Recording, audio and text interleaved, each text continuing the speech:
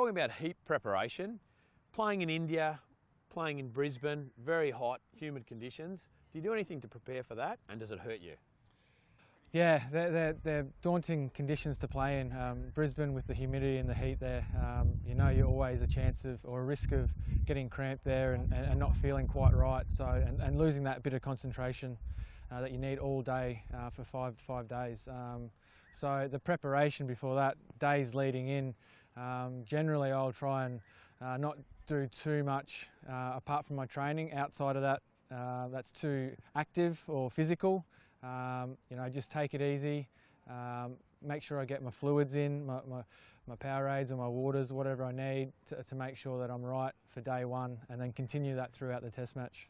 So that's really good preparation, being professional, getting ready to go in with a full tank of gas. But what about in your training? Do you do any heat training with heat suits or in the heat of the day?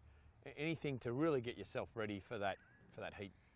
I think it's more just getting out in the middle.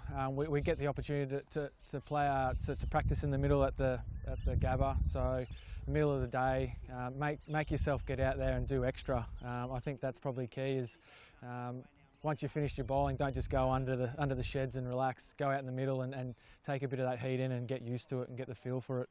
And that's right. It takes up to 10 days or 10 training sessions to get heat ready. So your body will adapt to it. It's called acclimatisation.